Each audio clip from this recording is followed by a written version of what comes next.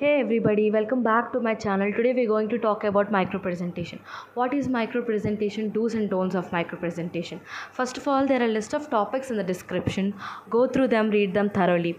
And next, what is micropresentation? Micropresentation is nothing but interviewer will give you a topic. The topic is random and you need to prepare for about 30 seconds and you need to speak about 90 seconds. You should not exceed 90 seconds because they might stop you.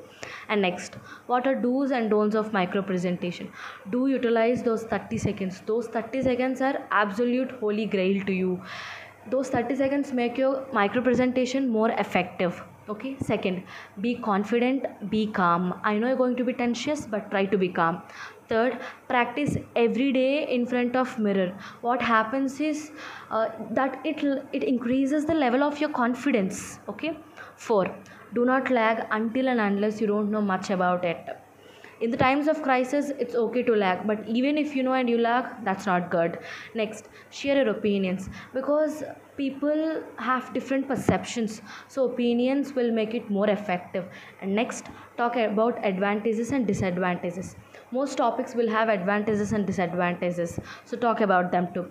Next, in case if you don't know the micro presentation topic, ask them for a second chance. I know this is something that is impossible, but at least give it a shot.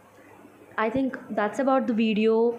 And if anybody know any other topics other than in the description, comment them below, because the people who are preparing for micro presentation might get helpful. Thank you so much for watching the video till the very end, and don't forget to like, share and subscribe. Thank you.